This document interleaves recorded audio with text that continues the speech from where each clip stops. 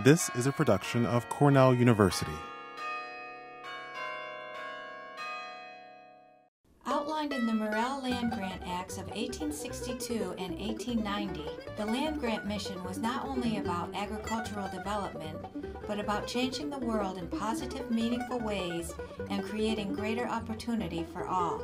Today, the essence of the land grant is in its mission of service and service-minded leadership, providing a liberal and relevant education, whether that be crafting the undergraduate academic experience, stimulating research, or engaging with the community through extension activities. In a 2015 book talk at Mann Library, presented as part of Cornell's Sesquicentennial anniversary celebration, Cornell professor of human development Robert Sternberg draws from his new book, The Modern Land Grant University, to reflect on the land grant mission in 21st century context and highlight the challenges that today's land grant universities face in an increasingly competitive higher education environment. So we're going to hear from Bob Sternberg, the Modern Land Grant University, and I think it's very perfect timing. So it's President's Day weekend coming up. Students are going to get a little break. While President Lincoln is very well known for obvious things, what's not as well known is that he was the signer of the Morrill Act that actually established the land grant university system. And so it's very fitting that the Cornell Library is having a feature on Lincoln as we speak. And here we are celebrating President's Weekend with Bob Sternberg, who is talking about the modern version of what Lincoln saw as such an important thing.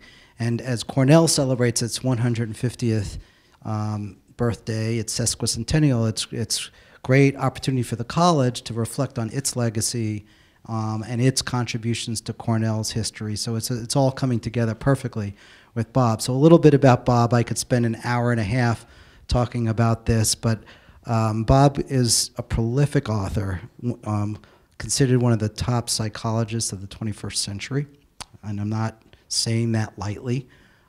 He comes with both incredible research scholarship and also huge administrative experience. So he's seen both the product of land-grant universities and helped administer and help contribute both from research and helped administer them. So he comes to us from being the president of the University of Wyoming.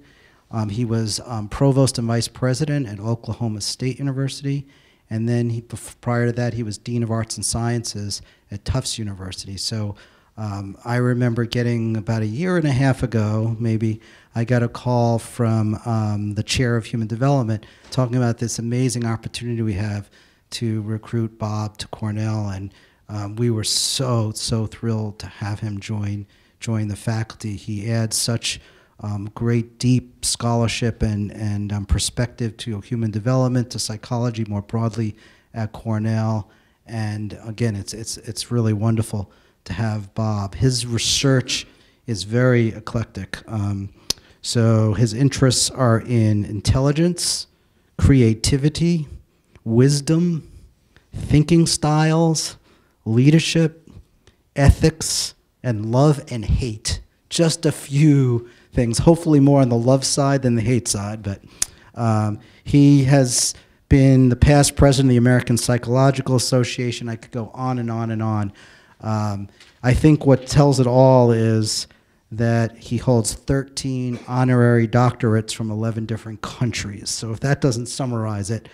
And then in academic parlance of currency, we have these measures of both number of publications, H indices, and these types of things. And Bob is one, again, over 1,500 publications and one of the most cited authors in all of social sciences. So it's really my great pleasure to hand the floor over to Bob Sternberg.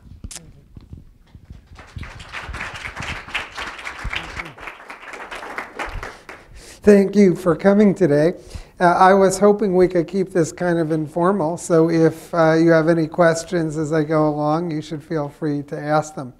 I'm going to be talking nominally about a book I edited called The Modern Land Grant University, but because it has chapters by many different people, I'll be kind of emphasizing my own point of view, which I think is consistent with many of the chapters, but not necessarily all of them. I spent, just to open it with a little bit of personal background, I spent 30 years of my career as a professor at Yale, and I had a really good time there. It was a great place. My 2 adult children went there.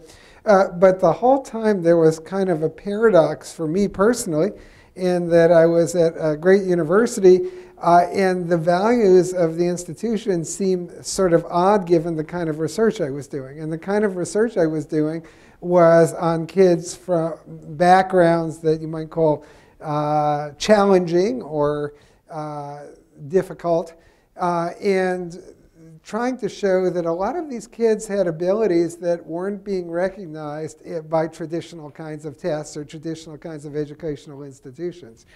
So I was in a place that was great, but I wasn't sure that the place was also consistent with my values, so I made some suggestions about how, the changes Yale might make, and they didn't happen, and so then I moved on. And so what I want to talk about is I spent over 40 years in private institutions at Yale, and then I went to Stanford, and then I went back to Yale, and then I went to Tufts. And sort of the challenge for me was, is there something missing here? And if so, what is it? And because I had spent all my life in private institutions, I wasn't quite sure what it was. And the conclusion I came to, I went to Oklahoma State as a provost and senior vice president. There was that we really need to broaden our notion of what greatness in a university is. Or at least we need to expand it in a multidimensional way and kind of get away from the US News and World Report mentality, which ranks institutions unidimensionally, sort of from best to worst among universities or colleges or whatever. Land grant institutions originally primarily emphasized agriculture and mechanical occupations, and they still have a great emphasis on that, as they should. But what I see them fundamentally as being about is how we can develop students and faculty and staff to make a positive, meaningful, and enduring difference to the world. And so that's what I see as the essence of a land-grant university. That yes, it is about having great scholarship and great teaching, but it really wants to make this positive difference to the world. So for me, a land grant, and I think Lincoln felt the same way, is kind of the core of what greatness is about. Some land grants like Cornell are seen as being among the so-called top universities in the country, and some aren't, like Oklahoma State, except for, of course, athletics. But I think that the land grants, like Oklahoma State or Texas A&M, or whichever one you prefer, have certain values that make them much greater than even people perceive them to be, and that would include Cornell. So I want to talk about what I see as those special values that you might not find in other institutions that are also very high up in the US News list. Many private institutions that are great institutions, and some state ones, when they admit students, they focus on entry value. So what they're looking at is how high are the SATs or the ACTs, how high are the grades, how great are the extracurricular activities.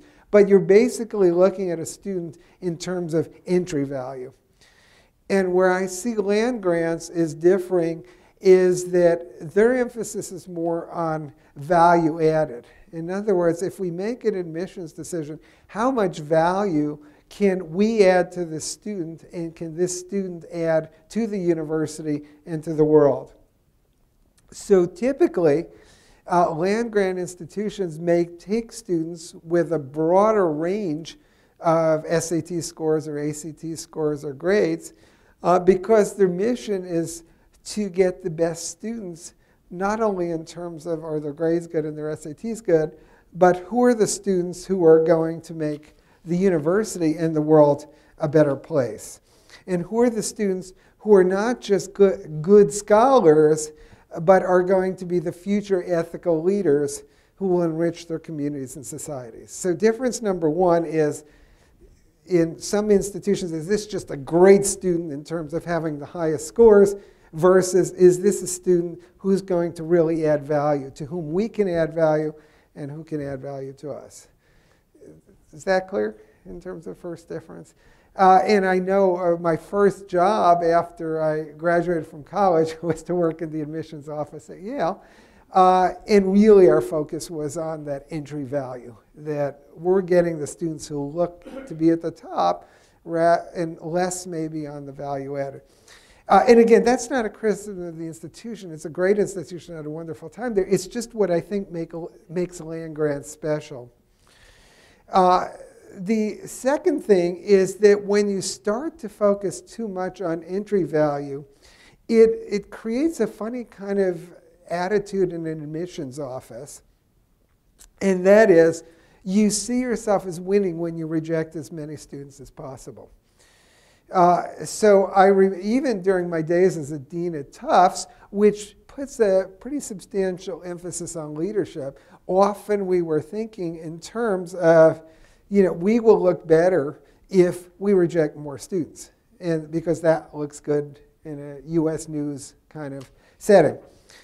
And so what happens is that you get this perverse, I think somewhat perverse mentality of rejecting a lot of people as good, rather than our goal is to provide opportunity.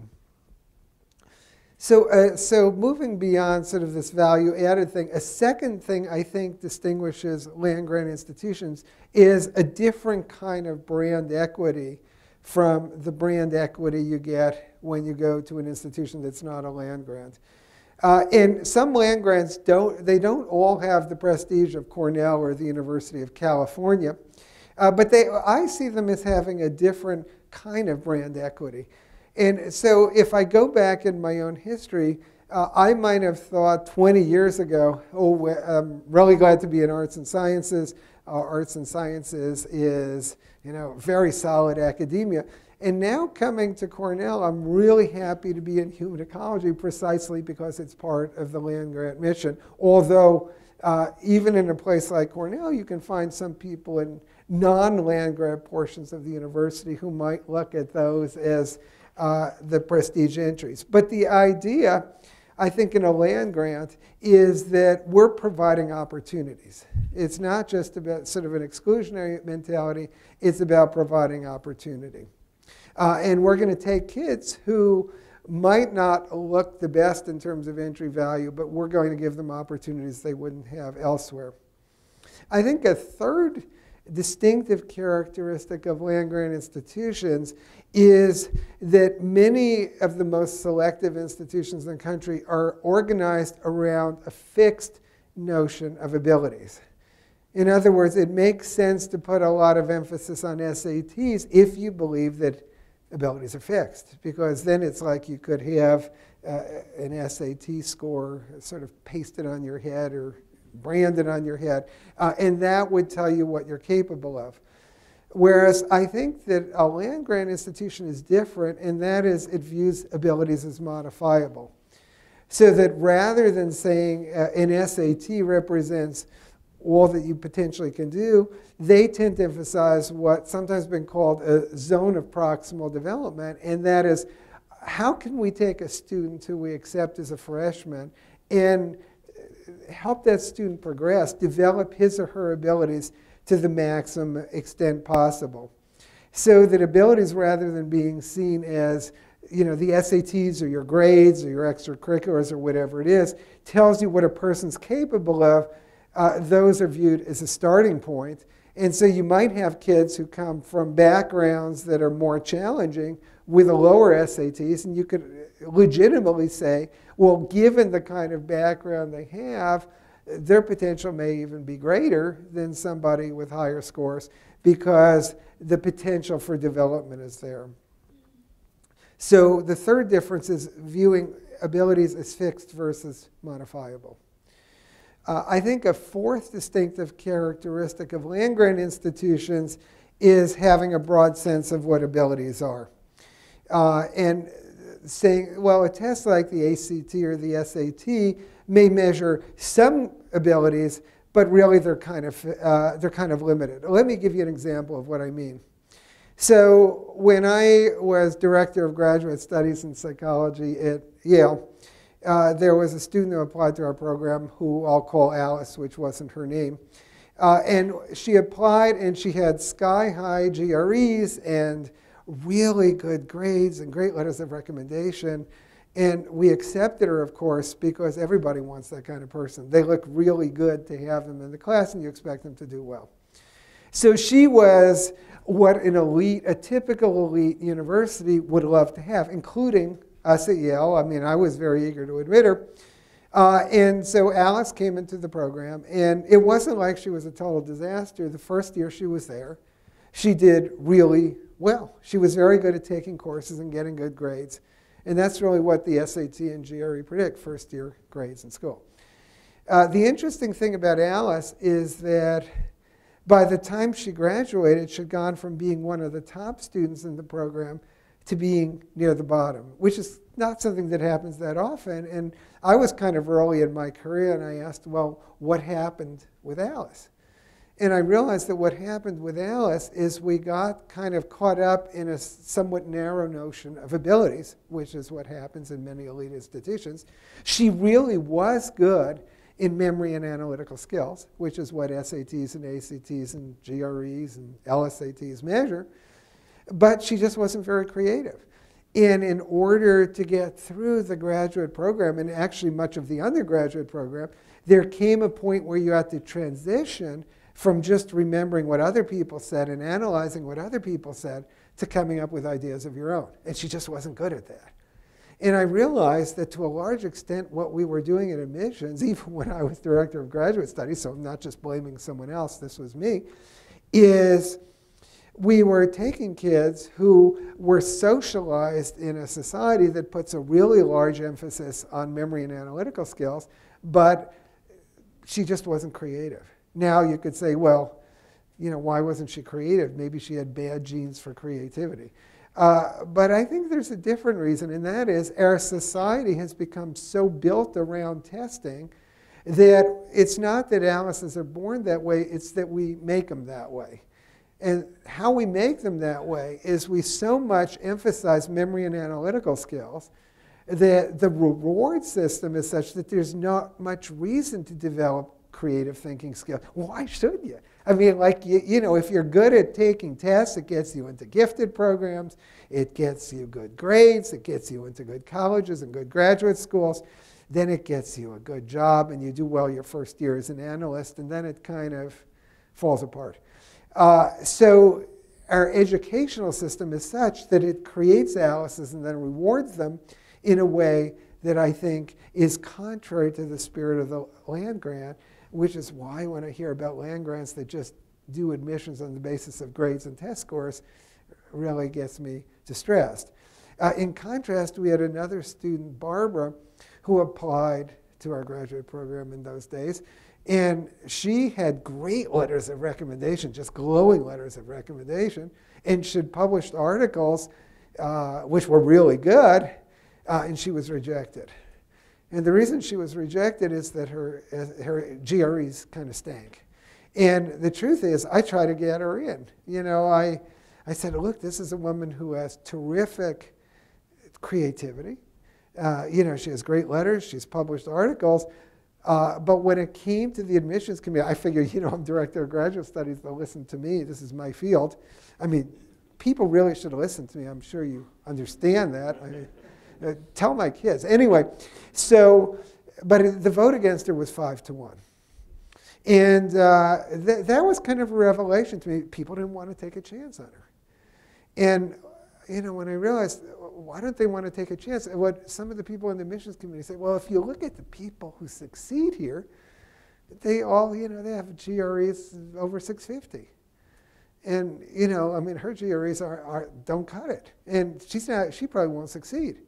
And, you know, I said, you're absolutely right. I mean, it's true. The students who succeed in their program have GREs over 650. I'll tell you why. You don't admit people with GREs under 650.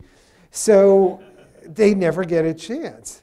It's a little like, I mean, to use a slightly bizarre analogy. It's a little like if you go to an elevator and it's already lit and you press the button, you know, if you keep pressing, it'll come. And so the conclusion you could draw is that pressing a lot of times on a lit button really works, but it would have come anyway. But since you always go, if you're in a hurry and press it, your superstition becomes confirmed. It's a self-confirming hypothesis. I mean, I'm wearing a necklace around my neck. It has a religious metal on it. My parents gave it to me when I was young, and they told me it would bring me good luck. And the truth is, it's very hard for me to take it off. Now, because my luck, I think, has generally been pretty good, and I don't know that the metal had anything to do with it, but I'm not going to take the chance. You know, I mean, it's very risky to take the thing off, and then if everything falls apart, I might be dead. So what happens with superstitions is once you have this sort of self-fulfilling prophecy in place, it's hard to let it go. And I think part of the mission of a land-grant institution is to go beyond, you know, just the test scores, which are basically measures of analytical skills and memory skills, and look at these creative skills that are so important if you're talking about developing active citizens and leaders who are going to change the world. You can't do it just on the basis of SAT scores alone. And that I see as critical to the land-grant mission. So Barbara worked for me for 2 years, and she was great. I mean, she was just terrific. And then 2 years later, she was admitted as the top pick to the program. But for every Barbara who's given it a chance at a place like Yale, there are an awful lot, you know, probably another 99 out of 100 never get a chance. And what I see a land grant is distinguishing itself for is saying, you know, we really care about this kind of creative thinking. And we're going to try to get those kids in and not just say that, well, you know, they don't have the paper credentials that Alice has, so we're not going to give them a chance. And then I'll just mention there was a third student who applied to our program who I call Celia. And Celia's GREs were good but not great, and her letters were good but not great, and her grades were good but not great. So we accepted her because every program needs some people who are good but not great. You know, you have a bell curve. You know, you've heard of the bell curve. That's the only way you can get a bell curve, to have a lot of people in the middle. So you need people like her as sort of stocking stuffers. So we admitted Celia, and I figured, well, she'll be okay. And as a student, it turned out we were right. We predicted correctly. She was good, but not great. And again, in these days, I was like, you know, in my early 30s, so I just had wrong ideas. What can I say? Now all my ideas, of course, are wrong too. So, but the interesting thing about Celia is that she went on the job market. She got 8 interviews, and she got every job. And I thought, wow. I mean, like, you know, Alice didn't get every job. Barbara didn't get every job. How did she do that? And what I realized when I look back on her career is that she was really good at something else, which is also the essence of a land-grant institution, and that is common sense. She wasn't just, you know, she wasn't the best student academically, but practically she was really smart. She could go into an interview, figure out what they were looking for, and she could become that person. And so she got all the jobs. And then I realized, well, it sort of was the basis for my theory of intelligence, but that's not what the talk today is about. But when you look at a land-grant university, that's another thing that a land-grant university really values. The kinds of practical skills that in some elite private institutions are almost poo-pooed. When I was a dean, there was a group of faculty members who said, you know, that's just not what we're about as a university. We're developing sort of this kind of abstract thinking and a life of the mind, and that sort of leadership stuff and practical stuff, that just is not what we're about. So it's kind of a different mentality of what you're valuing. I think that the evaluation of scholarship and research also takes a particular cast in a land-grant institution. And that is that doing work that makes a difference to society can be viewed as very positively. When I was at Yale, I started a center called the Center for the Psychology of Abilities, Competencies, and Expertise. And as is true in many psychology departments today, I don't think it's anything about Yale, the fact that we were actually trying to understand how we could improve people's abilities and make a difference to their lives was seen as, that's not what psychology is about. I mean, you're supposed to be doing lab research where you have people come in and do experiments. And so I eventually went into a building running the center outside the department. And I don't think it's much different in a lot of other elite psychology departments. I don't think that's a story about Yale. And what I came to realize is that my belief in the modifiability of abilities and the breadth of abilities was kind of a misfit. I mean, it wasn't the kind of, do this lab research that may have no practical applications that many psychology departments value today. So I think that research and scholarship in a land-grant institution has a somewhat different cast, where work that has implications for the betterment of society and that can make a difference is actually valued rather than looked at with suspicion. Sixth, I think service and outreach also have a different meaning in a land-grant institution. And even teaching does, and that is that instead of being viewed as, well, what we're looking at is your research, and then if you've done services, it's a check. When I was on promotion and tenure committees at Yale, I can't remember us ever actually discussing teaching and service. Maybe it's changed. But in a land-grant institution, things that might be viewed as kind of really peripheral to the evaluation, I think, become central. And finally, in a land-grant institution, there's much more emphasis on give back. That give back to society, rather than being viewed as suspicious or as something, an extra, is viewed as essential.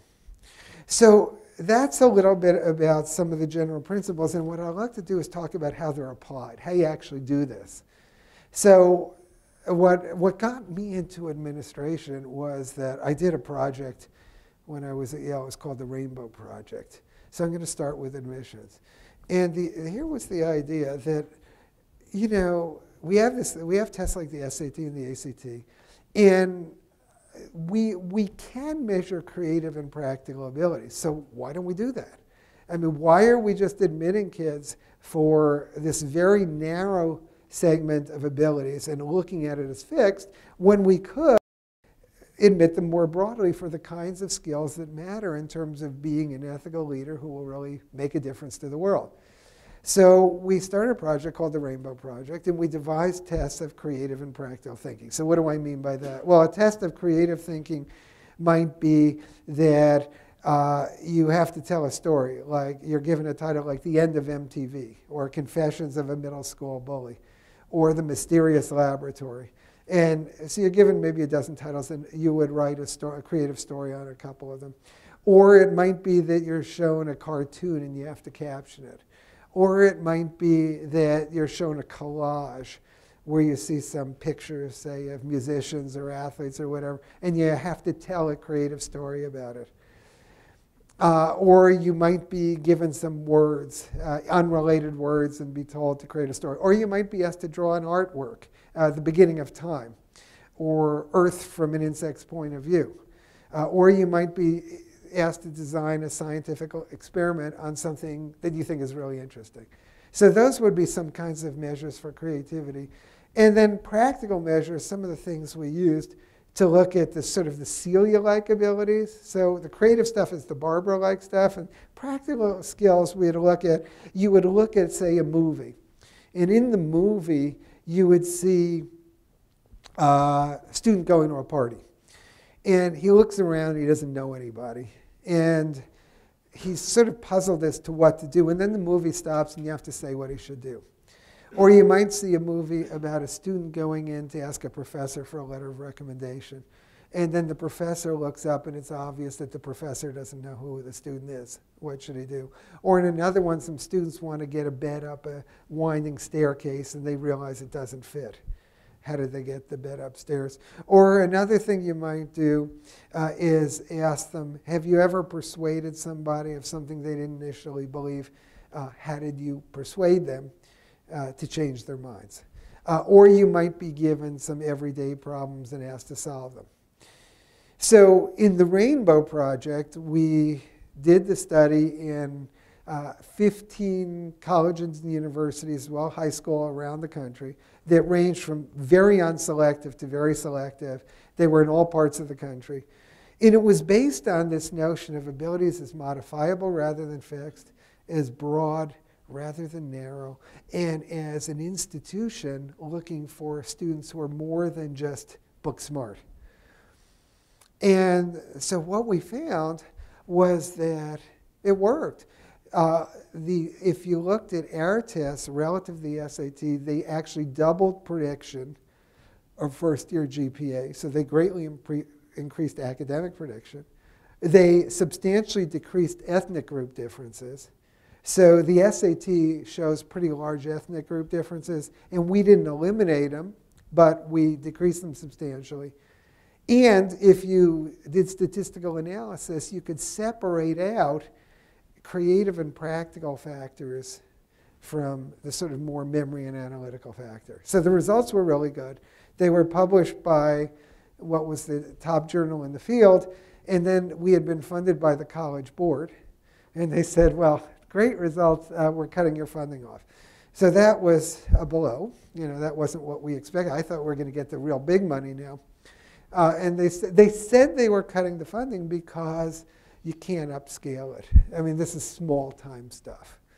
So this was a real big career challenge for me. I'd been at Yale now 30 years, and we had these great results, and I thought we could really make a difference in the way we admit students, and we lost our funding. And that's when I decided to go into administration. So I went to Tufts as a dean, and we instituted the Kaleidoscope Project. And the idea was, instead of doing it just as an experiment, we would actually change the way we did admissions. So from my second year on, in Kaleidoscope, every student applied to, as an undergraduate, had an opportunity to do these analytical, creative, practical, and my theory had then expanded to wisdom-based measures. So now we're also looking at questions like, do you have some kind of passion in high school that you could see in later life making the world a better place? And how might you do that? So now it was based on analytical, Alice-like abilities, creative, Barbara-like abilities, Celia-like abilities, which are practical, and then wisdom-based abilities. So now we did this for a few years. We got tens of thousands of cases. It was optional. You didn't have to do it. And the people who did it were mostly ones who were neither clear admits nor clear rejects. So if you had a great academic record, you'd probably get in anyway. If you had a terrible academic record, you probably wouldn't get in. But the ones who did Kaleidoscope were ones who tended to be on the fence. So a lot of people were afraid. I spent a year trying to convince people that, you know, this isn't going to dilute the quality of the students here. I mean, a lot of professors like high SAT students because they're easy to teach. And there was a lot of fear that, oh no, gosh, you're going to actually admit people who do well in these other things, and the SATs are going to go down, and we'll get losers, and they'll have pointy heads. And it turned out to be the opposite. The SATs went up. And the reason for that is that creative, practical, and wisdom-based abilities are modestly correlated with analytical abilities. There's this sort of false conception that there's a negative correlation. It's just not true. But the correlation is modestly positive. So SATs went up, and we got better applicants. And the reason we got better applicants is that some of the people who really weren't interested in Tufts or who just weren't very good, saw these new questions on the application, just decided not to apply. Too much of a pain in the neck. So we got better applicants, and the ones who came were stronger. And what we found is that Kaleidoscope correlated positively with first-year academic success. It improved prediction over SATs and ACTs, but it did something that the SATs and ACTs didn't do, and that is it predicted extracurricular and leadership success. And if you think in land grant terms, that matters just as much as academic success. And it essentially eliminated ethnic group differences. So it was more powerful than Rainbow had been in terms of eliminating ethnic group differences. So it increased the diversity of the students coming to Tufts without decreasing academic skills, but rather increasing skills. And finally, the students really liked it. They felt it gave a broader conception of what they could do.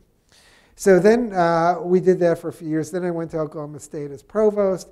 And Oklahoma State is very different from Tufts. And Oklahoma State is just, the ability range is much broader. And the question is, can you use this?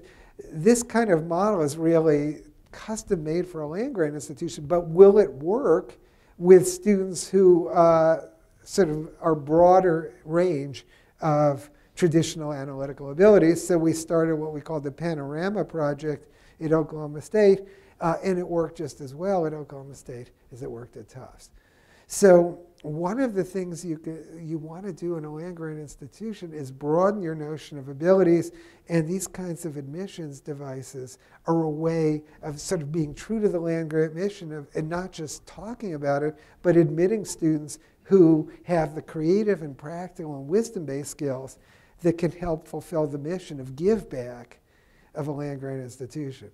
The next question then was, what if you admit the students and then you just teach them exclusively in traditional ways? Are you setting them up to fail? In other words, let's say you admit creative students and then all of your teaching and assessment is very traditional. Will you end up with students who look good when you admitted them but can't succeed in the academic program? So one of the things we did both at Tufts and at Oklahoma State, at Tufts we started a program for professors called the Center for Enhancement of Learning and Teaching. And the idea was that, look, we're going to be taking students who have a broader range of abilities. Some are more creative, some are more analytical, some are more practical, some are more into sort of wisdom-based thinking. Can you teach in ways that better meet the needs of the students? And this was based on some research done at Yale, which showed that if you teach in a way that enables students better to capitalize on their strengths and to compensate for or correct their weaknesses, they will outperform the way they would achieve if they were taught in just traditional ways. So what we did is we incentivized professors participating in CELT. We called it CELT. Celtics, Boston Celtics, it was supposed to catch their interest. We incentivized it either by giving them financial compensation or a teaching reduction. And it was a very successful program. And what it enabled us to do is change the way that some of the professors were teaching and assessing so that the students we were admitting could have greater success when they came to Tufts. So it was something we could do both in terms of teaching and in terms of assessment. And why is this sort of, just to go back, why do I have such a personal stake in this? Because in a way, I was one of those kids. I mean, I think when it comes to research careers, I've always gotten into things I do badly. When I was a kid, I did poorly on IQ tests, and the result was that my teachers thought I was stupid. There was this woman who would come in to give these group IQ tests. This was back in the 1950s, before most of you were born. And she was very scary. I don't know if any of you knew her. But she really scared me. I mean, there's nothing wrong with her. It was my perception. But I became very anxious, and I blew the test. And so my teachers thought I was stupid. I thought I was stupid. I did stupid work. My teachers were happy I did stupid work because their expectations were met. I was happy, they were happy, and everyone was pretty happy. And so what ended up happening is that it created this sort of self-fulfilling prophecy. And so I was a pretty mediocre student for the first few years of school, and then in 4th grade I had a teacher, Mrs. Alexa, who thought that there's more to a kid than just their IQ test score. And that was novel at the time. I mean, she actually thought there was more to a person than an SAT or an ACT or, a test score. And she had very high expectations for me, and I really liked her. I mean, a lot. She was married, and she was old. But, I had plans for us if things went the way I hoped. And so she had really high expectations for me. I wanted to make her happy, so I became an A student. And I got out of this sort of self-defeating cycle of self-fulfilling prophecies. And then, so it looked good, I mean, it looked like I was I was on the road to success. And that ended very quickly my freshman year when I took introductory psychology. And it was a straight memorize the book course, which many introductory courses are. And, the first test was the 10-point test, and the guy handed out the test in descending order.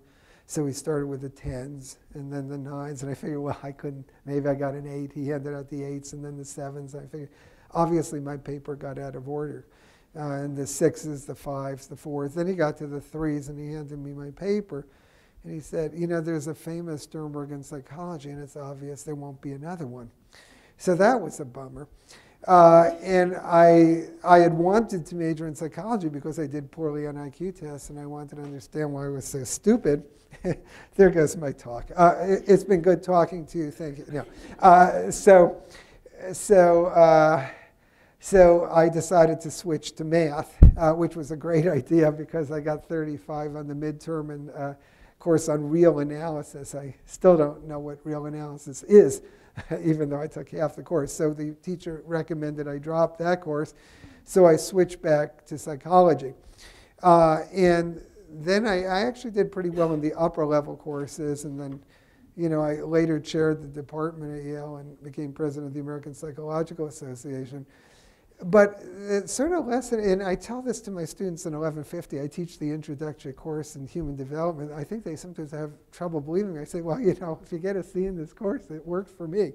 It just doesn't make that much difference. And I think where the opportunity of land grant institutions is to get away from the notion that that is very narrowly academic, that you want to get good grades in high school to get into a good college, and then you want to get good grades in college to get into a good graduate school, and then you want to get good grades in graduate school to get a good job, and then you want to get good grades on the job to keep getting promoted and to go to heaven instead of hell.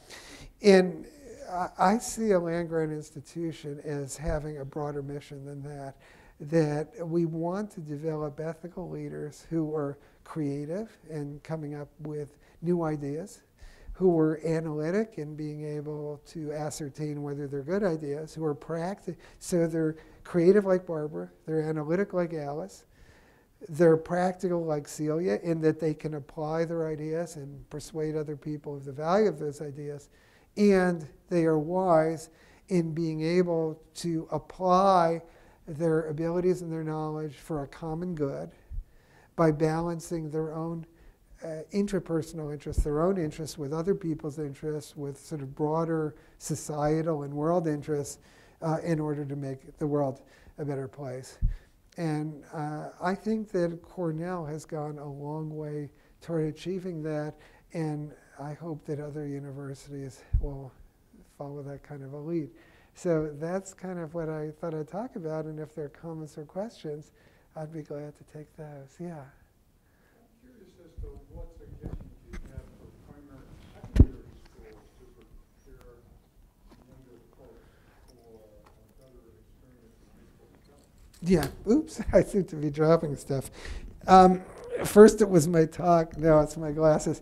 I usually drop my wallet at the end, and that's a really good opportunity for someone whose salary is not where they want it to be. So a lot of the work we've done is actually at the primary, secondary level. And the idea is that, for example, in teaching, you can teach for analytical, say, creative and practical thinking. So if you take, like, literature, you can have students compare and contrast two characters, Tom Sawyer and Huck Finn, or they could compare and contrast two novels, or they could analyze the plot of a novel, or they could judge a literary work, or they could critique an essay. Those would be analytical skills. And they can apply analysis to artwork. They can apply analysis to science, analyze a scientific experiment or a theory. But they can also be creative in any field. So they can do creative writing or creative art. Or in science, they can create their own experiment. I remember doing these labs when I was in elementary and secondary school where they were very non-scientific. They just say, first you do this, then you do this, then you do that. Instead of, why don't you think of a phenomenon you're interested in and come up with your own experiment? You can do creative work in math in terms of either creating your own math problems or creating novel numerical systems, which is something we have done with students. You can do creative work in history. Imagine, suppose that the Nazis had won World War II. What would the world be like today? Or suppose that the American Revolution had failed. What would the world be like today? So you can apply creative ideas in your teaching, or you can apply practical ideas, but you seem to have a follow-up question. I do, because it's fine to do that, but it doesn't come out as a reportable end product, if you will, compared to SATs and the like. So that teaching is all very good, but if it doesn't add up some way in the scoring, Right. the only way Cornell's going to benefit and other land grants is to, as we're doing, diversifying the population of your students to include the like, right? Right. Well, there are two ways you can make it count. The first is that you can actually test for those things. So in one of the studies we did, we took 3 advanced placement tests, for example. Advanced placement psychology, statistics, and physics. And we added creative and practical items to those tests. And you can measure this stuff with good statistical properties. We also created achievement tests for younger kids. So one thing you can do is add test items that measure creative and practical skills. But the other question, which I think schools are more concerned about, is given the pressures of the No Child Left Behind Act, what good is all this stuff? It's a bunch of crap if their test scores are going to go down. So our view was, well, if you go back to this theory of successful intelligence I have, the basic idea, a basic idea of the theory is that students learn best if they're able to capitalize on their strengths and compensate for correct weaknesses. So the question then was, if you just use conventional standardized tests, will students do better if they learn in a way that better suits their profile of abilities and sort of styles of thinking? And so what our research has shown is that they generally do. That even if your goal is just to do better on a standardized test, if you're learning the material in a way that suits the way you naturally learn, you do better. So for example, I'll give you an example of what I'm talking about. When I took foreign language, I took French in high school. And my teacher one day, her name was Mrs. Brown, but in order to disguise her identity, we'll call her Mrs. Green. So Mrs. Green said to me one day, just as an offhanded comment, that I can see from the kinds of errors you're making that you don't have much foreign language learning ability, but you're doing fairly well in the course just as a function of being a smart student, which I thought was funny given my crummy IQ test scores when I was a kid. What did she know? But after she said that, I never took another foreign language course because I didn't want to screw my future up by doing badly in the courses, and then I wouldn't get into college or graduate school and I'd go to prison and bad things like that. So I never took another foreign language course. And then when I was an assistant professor, I had an opportunity to do some research in Venezuela. And this was before things kind of changed there. They had a ministry for the development of intelligence, and it was a chance to devise a program to help kids improve their cognitive skills. So I needed to learn Spanish. And by now I was, in my late 20s. So I started learning Spanish with a tutor. And one day my Spanish tutor said to me, you really have a lot of foreign language learning ability. You're just doing great in Spanish. Well, I thought that's funny because Mrs. Green, a.k.a. Mrs. White, had said that I don't have much foreign language ability. And the difference was the way they taught it.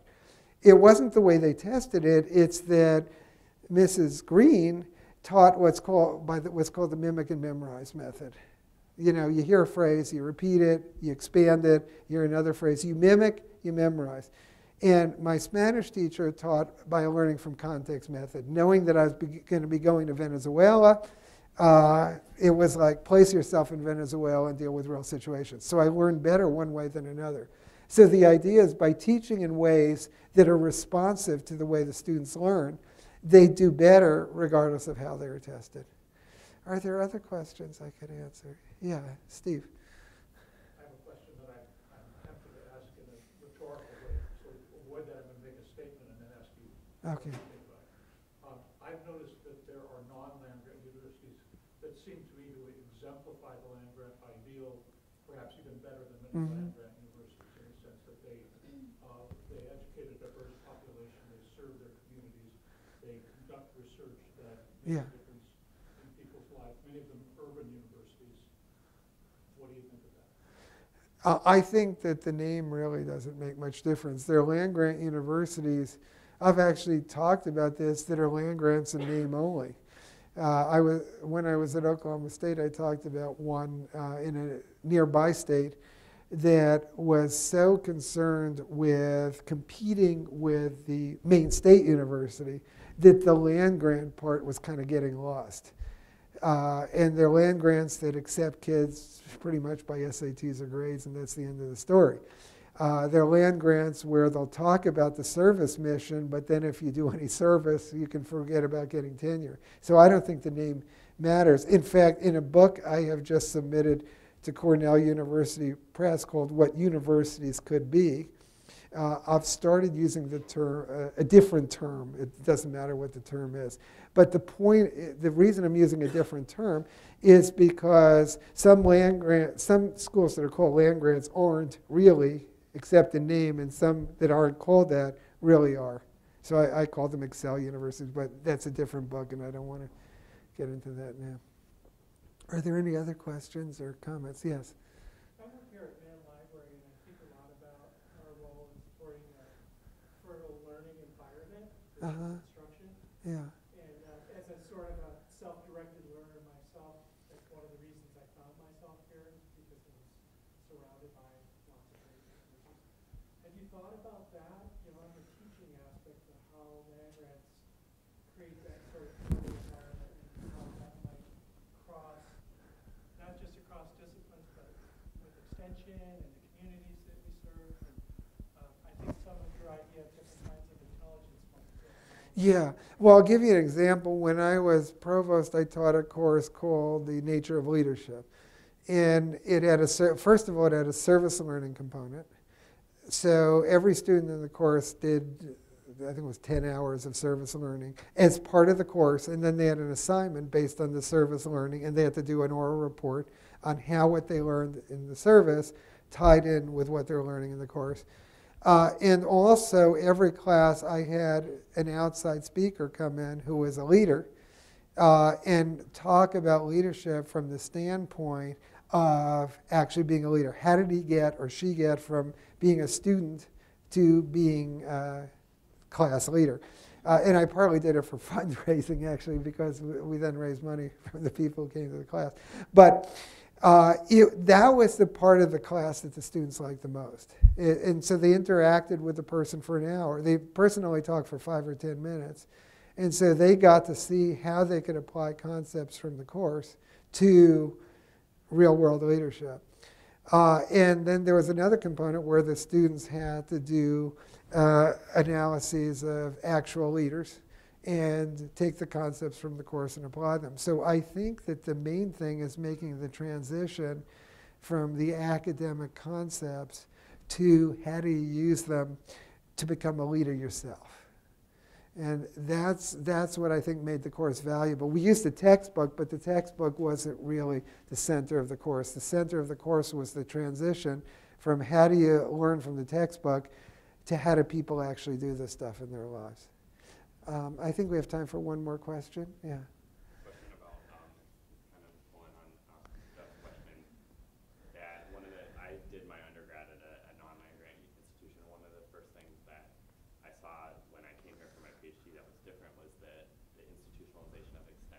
unit in the university. Yeah. And I know you were talking about degree granting students and admissions and things, but I'm wondering, the other side about adult education and non-degree students and the Yeah. whole land grant. Well, I think that for land grants, you usually talk about research, teaching, and extension. And extension is a genuine third leg of the stool. So I think that it's extremely important. And when I was talking about in a land grant, it's really important to give back. Extension is one of the main ways you do it. So that I see is really critical. And when I was talking about the sort of center we ran at Yale, a lot of our work was oriented at helping people. And in many elite academic institutions, that's looked at with suspicion. And I think what distinguishes the land grant is you're kind of doing what I tried to do in that leadership course. You're saying it's not enough just to know the stuff. You'd have to learn to apply it. And one of the sad things I think about our society, and this is a good place to end, is that we've created a social hierarchy based on test scores. So to get into a good undergraduate school, you need the test scores, and then to get into graduate school or postgraduate school or whatever. And so you end up with people in positions of leadership often who are good at the memory and analytical skills, but really aren't the best in the creative, practical, wisdom-based, and ethical skills. So I think as a society, the land grant sort of gives us a mission for where we need to go from where we are. And we often get people who went to elite universities but put them in positions of leadership, and maybe they're not also well suited. I see it's 5 o'clock, so thank you very much for coming to the talk. I appreciate your being here.